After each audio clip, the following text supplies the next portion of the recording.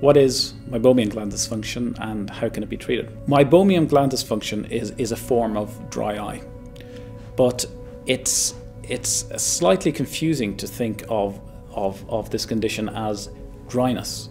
In Meibomian gland dysfunction, you have all the symptoms of dry eye. You have grittiness, discomfort, pain, typically at the end of the day or during the night, all symptoms of dryness. But actually, when we look at the tears of these people, they have plenty of tears. The issue in these patients is the quality of the tears. So what we find is that the meibum, which is the oil in the tears, is of very poor quality or is lacking. And that's because the oil glands that make this meibum are not functioning correctly. And they're called the Meibomian glands. And that's where Meibomian gland dysfunction, the term, comes from. It's the oil glands in the eyelids that make the oil component of the tears are not functioning properly, and they're making poor quality oil, which is causing a feeling of discomfort or tiredness or heaviness in the eyes.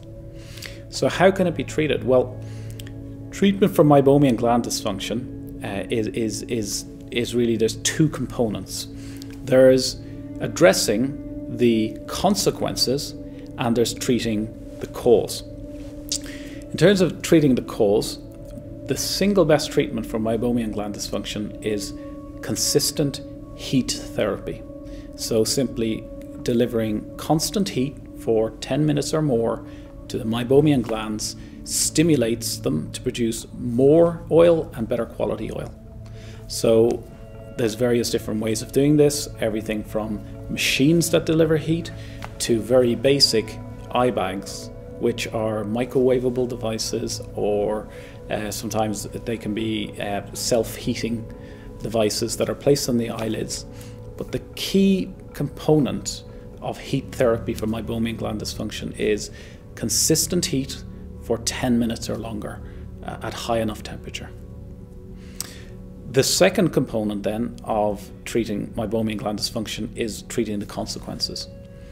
So if a patient has had poor quality oil for a prolonged period, and Meibomian gland dysfunction for a prolonged period, they'll start to develop damage on the surface of the eye as a consequence. And that damage will manifest as unhealthy cells, cells on the surface of the eye that are stressed and dying. They stimulate inflammation, and these patients typically have a slight mild redness on the surface of the eye due to low-grade inflammation. So very often a course of anti-inflammatory eye drops are required, and of course that's only something that can be provided by a consultant ophthalmologist. So a combination of anti-inflammatory treatment, and the last component of treating the consequences is addressing the concentration of the tears, the hyperosmolarity we call it. And hyperosmolarity is when you have this dysfunctional oil. It interferes with the concentration of the tears, and the tears become too concentrated, too salty.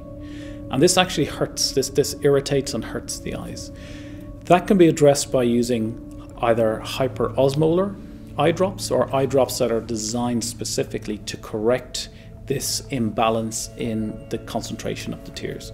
So there's no one single treatment for Meibomian gland dysfunction. It's a combination of encouraging better Meibomian oil production with treating the consequences in terms of anti-inflammatory and lubricant drops which correct the osmolarity of the tears.